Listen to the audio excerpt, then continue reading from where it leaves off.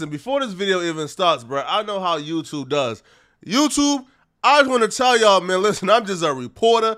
I'm just a journalist. I'm just a blogger, right? I'm just putting out what people are saying, all right? YouTube, spare me out. Storm me out, bro. Don't take down my channel, bro, because I'm reporting on this, man. Let's get to it, dog. So, people, there's a journalist, I believe AJ Espenza, who was on the Dr. Drew show. Now, he had some very interesting things to say about Jamie Foxx and his condition. Check out what he has to say about Jamie Foxx, and we'll be back. I had somebody in the room who let me know that Jamie had a blood clot in his brain after he got the shot. He did not want the shot, but the movie he was on, he was pressured to get it. This movie he's doing with Cameron Diaz.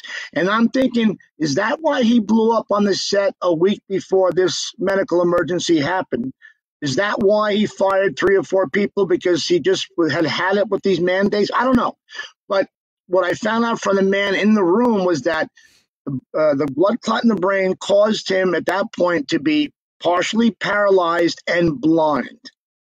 Because if you read into what they were saying early on, he's communicating with us. That doesn't mean talking. That could be anything. It could be, writing, sign.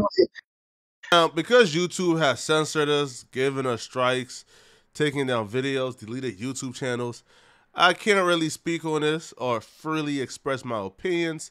I'll probably drop the Patreon link, probably on my community post, so y'all can truly hear my unfiltered opinion about this man. But I'm going to just leave it at this. This ain't the first. This ain't the last.